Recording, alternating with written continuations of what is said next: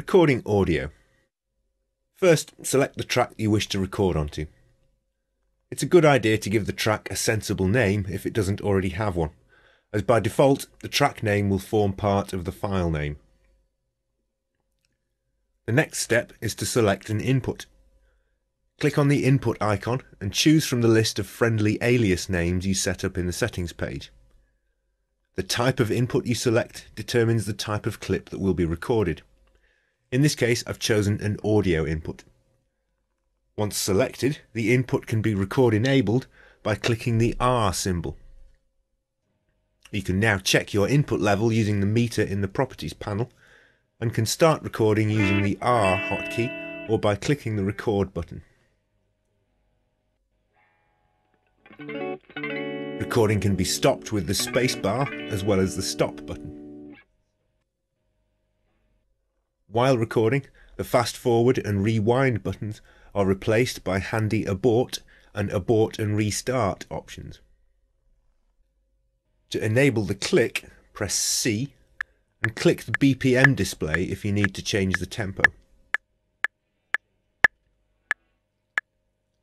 A count-in can be specified via the click track menu.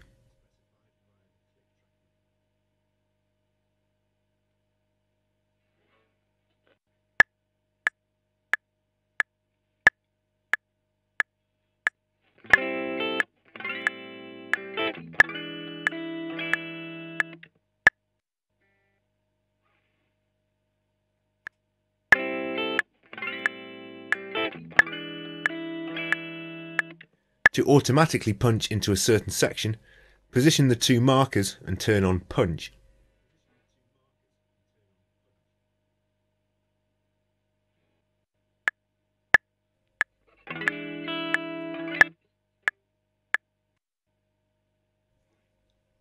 To record in loop mode, turn on loop instead. You can now record continuously as the backing loops, and your takes will be stacked up within the same clip.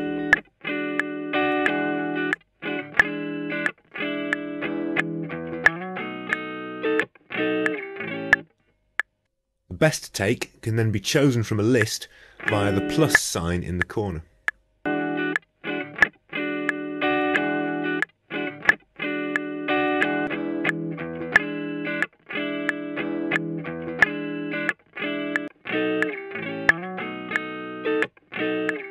If you need to record multiple inputs at the same time, simply select and enable them on several tracks.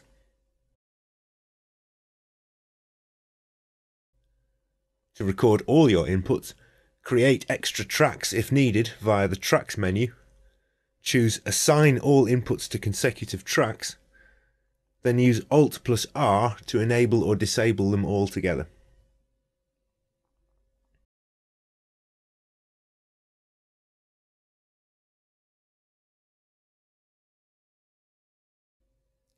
The big input meters are extremely useful when setting gain levels for a multi-track recording such as this. You can turn this on via the Options menu or by pressing Ctrl, Alt and M, and the entire track lanes will then be used to display input meters. If you are recording a live concert, you may wish to enable Safe Record mode in the Options menu. Now the recording can only be stopped by pressing Ctrl, Shift and S at the same time.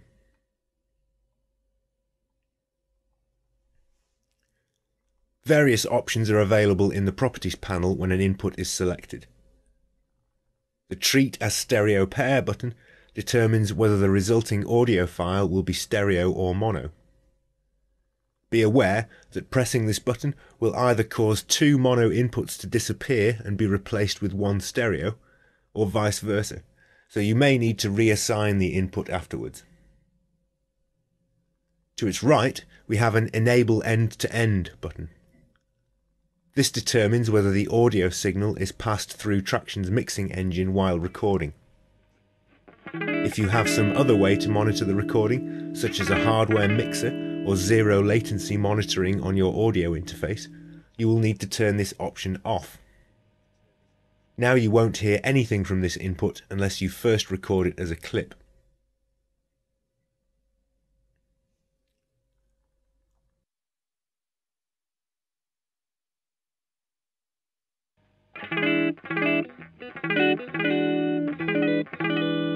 Turn it on if you wish to monitor the recording through Tracktion's audio engine. This will result in some latency, which might be noticeable depending on your drivers and the settings you use, but will allow real-time filters such as compression or reverb to be applied non-destructively, perhaps to provide a singer with a more polished sound in the headphones while tracking.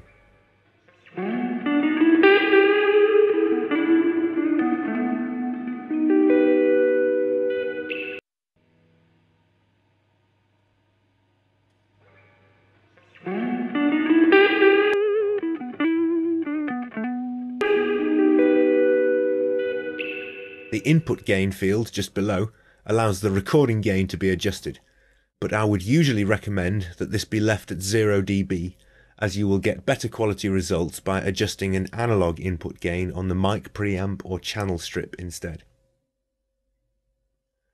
The trigger level field allows a threshold level to be set. If this is set to anything other than -infinity, recording will not start until the threshold level is exceeded.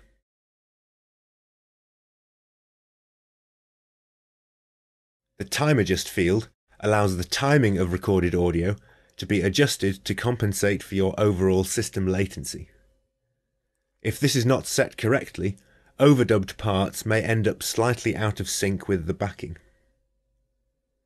Tracktion will determine the correct setting for you if you connect an audio cable from an enabled audio output to the selected input and run the auto detect function.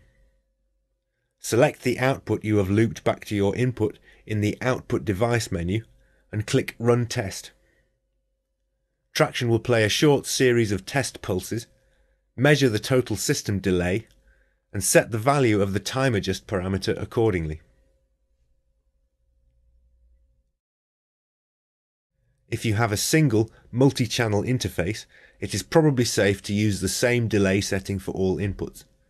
But if you have several devices slaved together in some way, you may need to repeat the test for each. Moving to the right, we have various record mode options. The default mode, Overlay newly recorded clips onto edit, will simply add all recordings to the track and will stack up multiple clips if you record over the top of existing ones.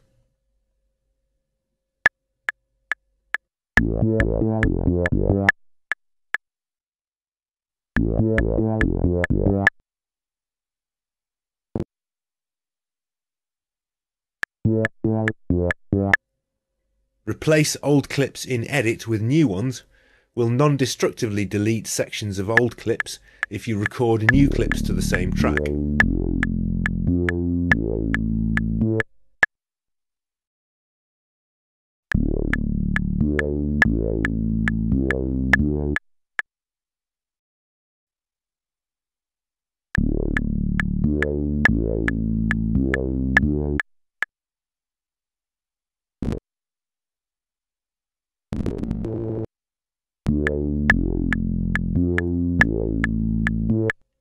Finally, Don't Make Recordings from this device allows audio to be monitored through Tracktion's mixing engine without being recorded at all.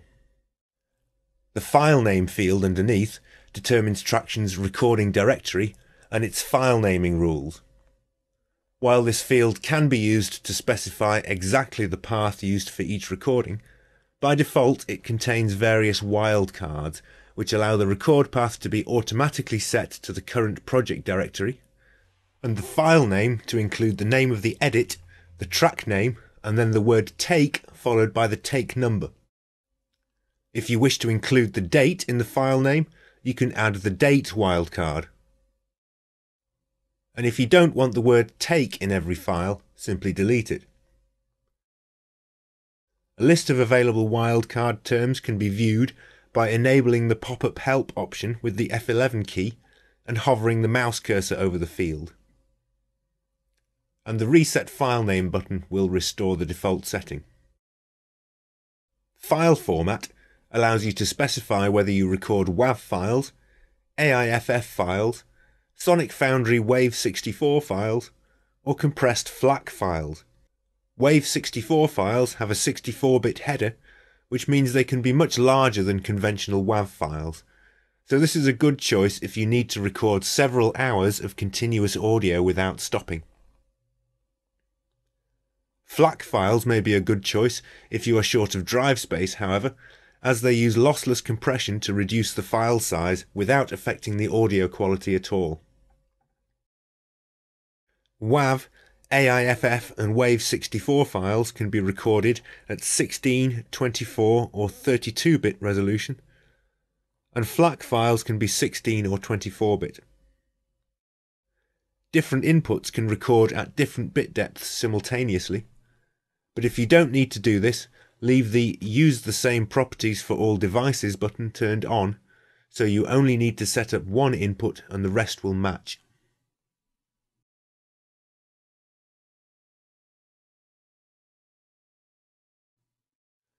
The sample rate of the recorded audio is determined by the current setting of your audio interface drivers. If you change this setting for different projects, you should take care to check it is set correctly before you start recording. Tracktion will happily play back a project that was started at a different sample rate to the current driver setting, because it will sample rate convert the existing audio behind the scenes and play it back at the correct speed. But any new audio you record will now be at the wrong rate. File names for recorded audio can be viewed and edited via the View Source Info button when an audio clip is selected.